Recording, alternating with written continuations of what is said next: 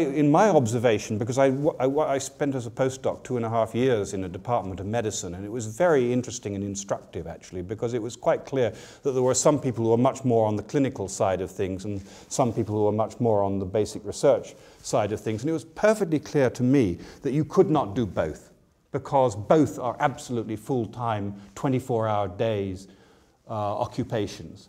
So the only way I think you can really do good medical research is for a doctor to be in close teamwork with a basic researcher, so that the basic researchers know intimately about all the clinical problems, have access to the clinical material, but they've got to do their 12-hour days in the lab, while the doctor does his 12-hour days on the ward. And you can't just flip back and forth, it's too distracting. And nor can you, I mean, it's very difficult, you mentioned this already, basically, that, when the child is dying, you're not about to make them the control, right?